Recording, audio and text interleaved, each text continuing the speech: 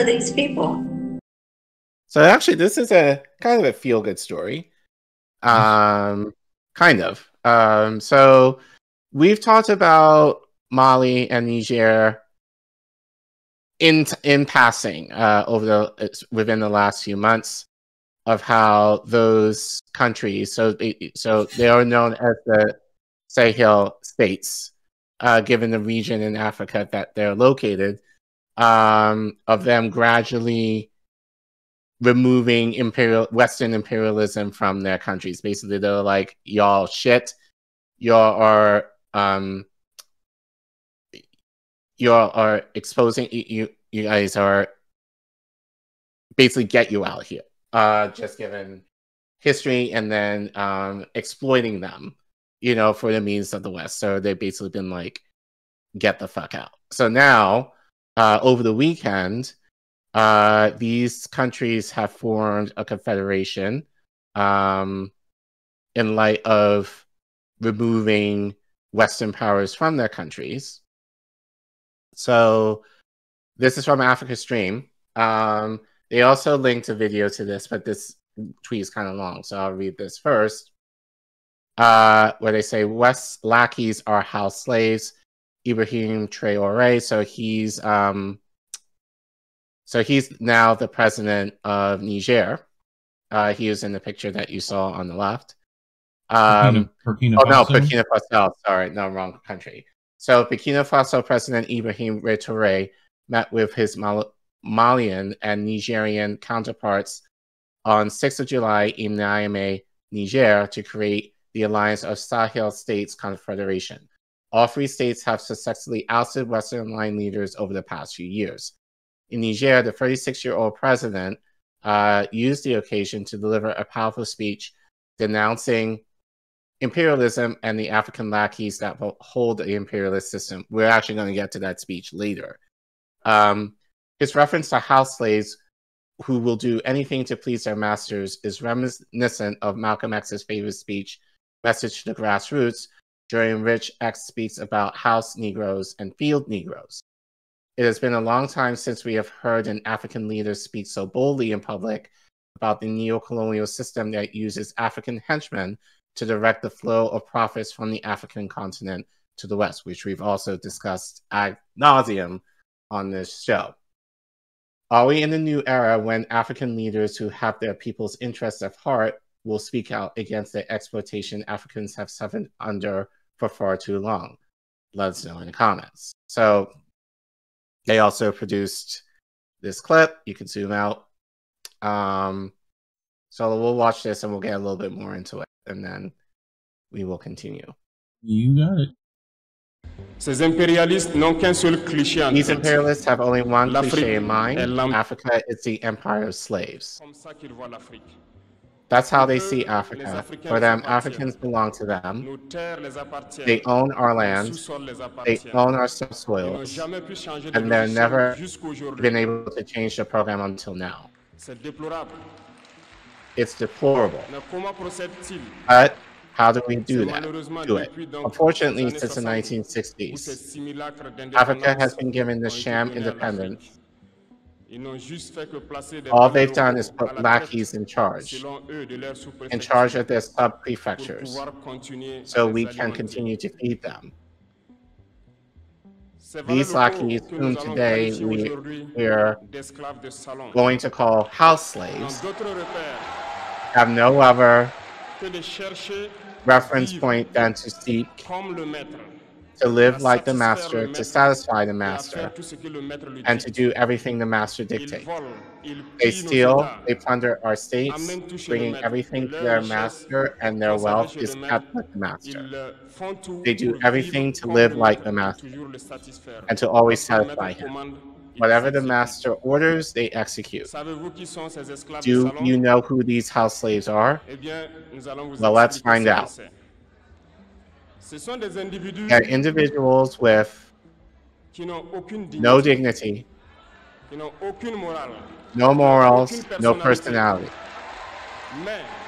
But the slave master has always been able to identify these individuals that are always ready to betray their brothers to satisfy the master. They have betrayed us since independence, and others continue to this day to betray us for the benefit of their master. These individuals continue against all odds to plunder Africa and have helped the master to plunder Africa. So, where's the line? I want to play the whole thing in full because it is ridiculous how good it is. Okay. Definitely reminiscent of anything Malcolm X has said in the past. But we'll get to that later. So let's go to this RT article. This is so they report Sahel military governments established Confederation. Documents detailing new level ties between Mali, Niger, and Burkina Faso was signed at a summit on Saturday. So RT, come on, continue. Writes, the military rulers of Burkina Faso, Mali, and Niger have established a confederation alliance by signing a treaty at their inaugural summit in the Nigerian capital of Niamey on Saturday. It follows a recent decision to cut ties with the existing Economic Community of West African States, or ECOWAS. The summit was intended to further consolidate the AES Union. Alliance des États du Sahel in French. Mm-hmm. The Alliance of Sahel States, the establishment of which was announced last September. Back then, Burkina Faso, Mali, and Niger signed a charter agreeing to help each other in the event of the external aggression or internal threats to their sovereignty, which we've talked about on this show before. Mali has assumed the chairmanship of the alliance for a one-year term. Burkina Faso will host the first special session of ministers for the Confederation, comprising the free African nations, according to a statement issued after the trilateral summit in Niger. On this historic day for our peoples, I'm pleased to sign, together with my brothers from Burkina Faso and Niger, the documents for the operationalization and creation of the AES Confederation. I am honored that Mali has been chosen as chair country. Mali's transitional president, Assimi Goïta, posted on X. Following the summit, a communique was released stating that the nations had agreed to coordinate diplomatic efforts, create an AES investment bank, and combine their resources to develop projects in strategic sectors such as mining, energy, and agriculture. In March, the three countries decided to establish a joint force to address security threats within their territories. The charter was signed by the three transitional heads of state: Mali's President Assimi Goïta, Nigerian leader. Oh Jesus! I am not going to try. Abdurrahmane Tichiani. Abdurrahmane. Yeah, that's what.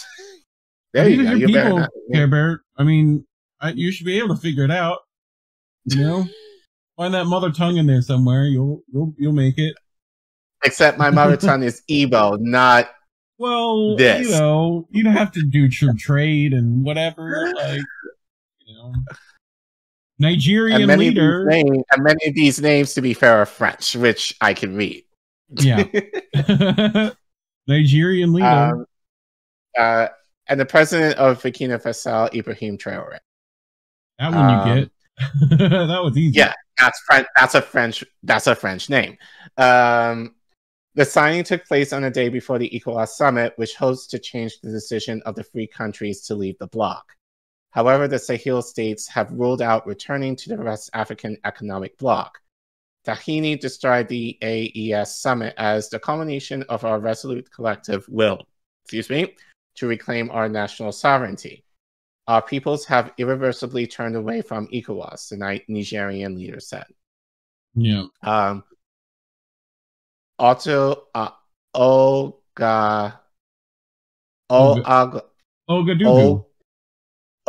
yeah. Bamako and Niamey have accused the Western African political and economic bloc of posing a threat of their sovereignty by serving as a tool for foreign powers, particularly France, with whom they have severed military ties. Any thoughts? Because we've talked about these guys before. Yeah. I'm worried. I'm worried about repercussions. NATO and the West might decide to throw at them. You know, right? Those dark lords work in mysterious ways. So, you know, who knows what might befall these countries coming up. So, you know, coups, famine, pestilence. I mean, you know, plenty of ways that could go down. But we'll know why when it comes up. Right. So, yeah, I think that's definitely going to be an issue. But at least for right now, they seem to be moving. Kind of reminds me of BRICS, but without the Western influence, so to speak, of being able to share resources and build their own, essentially, network amongst themselves. That does not include the West. Sounds like. So, speaking of, Ibrahim Retoré, so I'm going to play this in full, so it's just under 10 minutes. And it's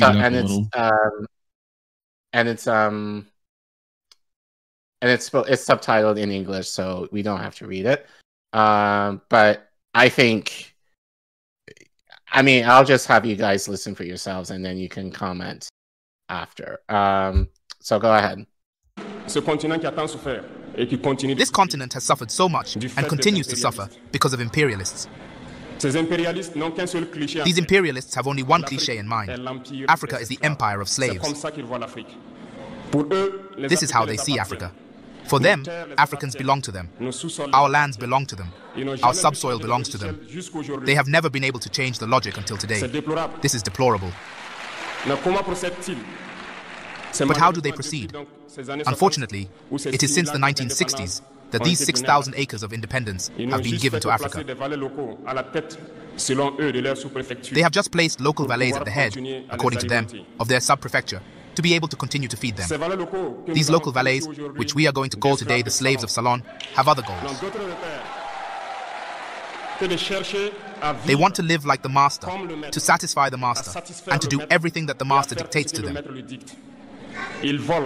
They steal, they plunder our states, they bring everything to the master, and their wealth is kept with the master. They do everything to live like the master and always satisfy him. Do you know who these slaves of Salon are? Well, we are going to explain to you what they are. They are individuals who have no dignity, who have no morals, who have no personality. But the master slave has always known how to identify these individuals. They are always ready to betray their brother, to satisfy the master. They have betrayed us since independence, and others continue to betray us to the benefit of their master. These individuals continue, against all odds, to help the master plunder Africa. They like to say it every year. In their economic polls, Burkina is the poorest country, Mali is the poorest country, Niger is the poorest country. We are ranked among the last.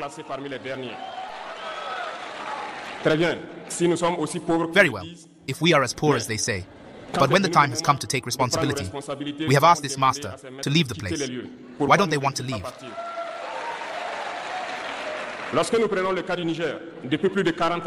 When we take the case of Niger, for more than 40 years, some countries have been exploiting uranium to produce energy at home. From Ottawa to Paris, the streets are illuminated. It is the light. But in Niger, it is the darkness that has served us.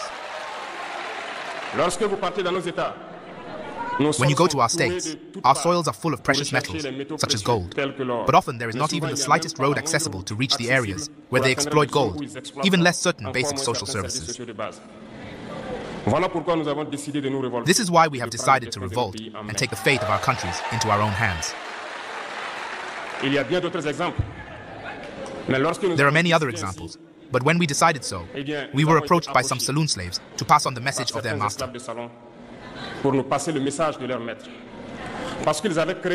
Because they had created this kind of polymer chain that rises to the heads of our states to serve them. And we came to break the chain. And it is inconceivable for them. They approached us and asked us to enter the ranks to make the elite leave that must lead Africa. Because they have an elite formed and formatted that must follow, that is embedded in this chain. We refused to enter their ranks. And then the hostilities began.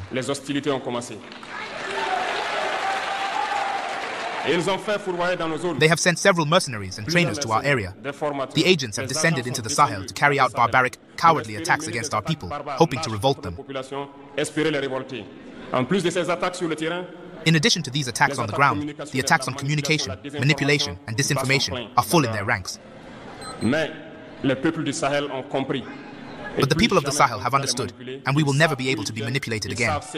They know where they come from, they know what they are doing, and they know where they are going. We will no longer allow this. People are awake, and people are fighting today. Not for ourselves, but for future generations. And thank you all for the fight that is being fought. This will never make us cry. We will not tremble. We will fight. We will fight for real independence, for our freedom. Because to scare the people of the Sahel, these individuals have only 3 terms in their mouths: democracy, freedom, human rights. Of course, their local values are only elected in a democratic, free, and transparent process according to their values. He hit the air quotes on that. What is more normal, that we want to impose this on ourselves, because it is they who dictate the rules. Very well, we have decided to take responsibility. Do you know why on June 26, 2023, when Niger decided to turn the page, the slaves of Salon and their masters got on the big horses?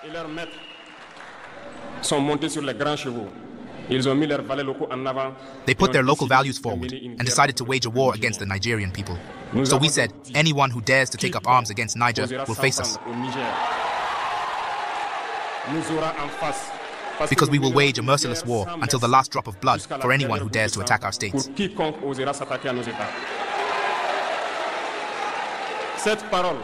This word, this decision we made yesterday, is current today and will be current tomorrow and forever.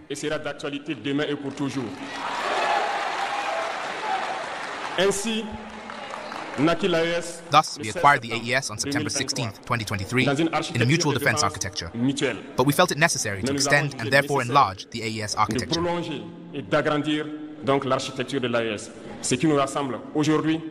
What brings us together today must allow us to go to other areas, in addition to defense, including finance and economy, infrastructure, health, education. In short, I pass.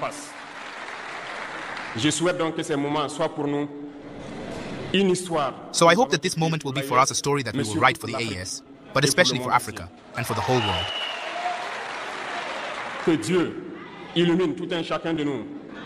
May God illuminate each and every one of us. May God inspire. Sorry, I gotta back it up just a second. Is that dude got a bottle of Jameson in the crowd? May God inspire us in these tasks that are entrusted to us. And above all, that when we do all our work, that we have in mind only one thing: the supreme interest of our people. On this, we pray once again, good God, that He accompanies us all in our different tasks, that He protects our fighters, who, thanks to them, allow us to sit here and exchange about the future of our states. So be grateful once again, Nigerian people. Be united and united, people of the AES, the homeland or death.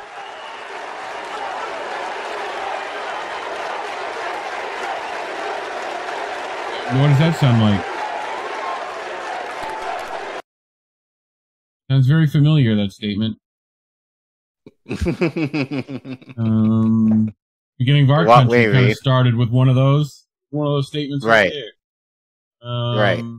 Give me liberty. I think it was, what is it, Kwame Ture, when they say the exact same thing. That's James Baldwin. Baldwin? Yeah. When also, Ron Collis says it. African military uniforms are just chef's kiss. Y'all got that shit on lock, dude. Like with the berets and the fucking camo, like you're repping the actual earth of your country with that nonsense. Looks good, dude. Looks good out there. All you could tell exactly, like, oh, that's like some grassy area, you know. Yeah, good stuff though. Yeah. So, I mean, sounds very revolutionary. Right, which, as you said, might be cause for the West to change tactics before too long. But given, like, I've said this, I'm cautiously optimistic about Traore, and I think because he's young. I'm sorry, you're gonna have to now give his whole title. Traore breaker of chains, and like you're gonna have to do the whole Game of Thrones title on that one. But it's just so weird that this is what we should be talking about more in independent media. This is the kind of revolution, quote unquote, that people want, that is happening right now in Africa, and people are just kind of silent about it or not aware of it. And happening in South America, the idea that this young guy who is very much in tune with, and he's the best example of what a leader not trying to reinvent the wheel of we need to do something. No, we have plenty of examples in the past of already done it. Just follow kind of what they're doing, and you'll probably have to remix it to today's standards. But you can tell he's very much walking. I'm fairly certain he has read or is familiar with Malcolm X for sure. Yeah, Malcolm, Toure. I mean, like he definitely has, Lumbia, all these African or Pan-African revolutionaries, probably Garvey as well. Like, he's definitely, but this is like the example of, it's one thing to talk about the theory, it's another thing to kind of execute it in practice, in practical ways. And so I think he's the prime example of what you're able to do. It's not just him speaking out the theory. He actually kind of took the theory on, and look at him now. Like, he basically overtook his government, and now, like, he's seemingly doing very well, or at least it's looked very favorably in this region of West Africa right now. And the fact that he's willing to call out his other African brothers, and he could have named them. I think he wanted to be somewhat respectful. He said the ones who took up arms against us. That's saying it without saying it. Yeah, but that says more than enough of who that is. So but yeah, very promising. The ones sending police to Haiti right now. Those same people. Right. So we know who those people are. And but it's funny that you can use this speech for people here. Like, so I think that's the very thing of why I wanted to bring it, play this, is I think, and especially for like the FBAs or the ADOS people who are like, Africa ain't shit, and all this kind of stuff. We have nothing to do with Africa. Well, guess what? Like, in West Africa, this is what they're doing. This is what they're able to accomplish right now. And like, what you guys are doing. Right. So, but I think, so again, it's kind of sad that he's not getting any more attention in independent media, but I'm glad that it's happening, at least for now, in terms of what they plan to do to form this confederation, and hopefully be able to make moves in terms of really doing stuff for their people, and not have the West be involved in like exploiting them and their resources. And he made a good point. It doesn't represent what you're against, it represents what you are for. Yeah. So it's like what he said, if we're so poor, why get out? Why are you still here? What are you doing? Right. It's not that we're poor, it's that you want to make us poor. You steal our wealth is what it is. Right. Let's call it what it is. Y'all take the wealth we got for yourself, as we tend to do here in the upper hemisphere. But well, good luck to him. Yeah. Yeah. I mean, like I said, he could very well, but that's the risk you take, though. Like, it could very well not be around for too much longer, but And who know? And I'm sure like the West may not necessarily do that because they don't want to necessarily martyr him and like have it be a little bit more chaotic. So it'll be very interesting to see within the next few months, years, I can picture a Hillary Clinton cackle of "We came, we saw, we got them," you know, right? Like that kind of nonsense. So y'all better learn from people's mistakes. Y'all better learn. Right. Y'all better know some stuff. You know, protect yourself at all times. That's all I'm saying. Yeah. Ugh. Well, yeah.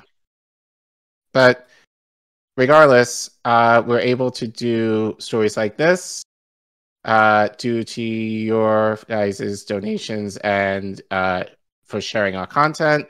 And we want to do that even though we are fully demonetized on YouTube. So if you would like us to continue making more stories like this, please click on the link that you see at the bottom of your screen where you're able to donate towards the channel. Or you can use your phone and scan this QR code where you're able to donate to us on Ko-fi. You can also go to our description to see the other ways that you can donate to the channel if you don't want to necessarily do that. And as always, thank you guys for liking and sharing our content. It's definitely the only way that we're able to do what we're doing in terms of being able to produce the content that we are. So please don't forget to like, share, and subscribe. And make sure you leave a comment. So let us know, especially what did you think of Traore's speech? How valid do you think it is in terms of what's happening in the West? And what would you like to see happen, like in terms that we're able to move in a radical way like they're doing in West Africa right now? And help us get to 3K. We've been very fortunate that we finally hit the 2K mark, but we don't want to take as long to get to the next 1,000. So please help us out by sharing our content. And thanks for watching.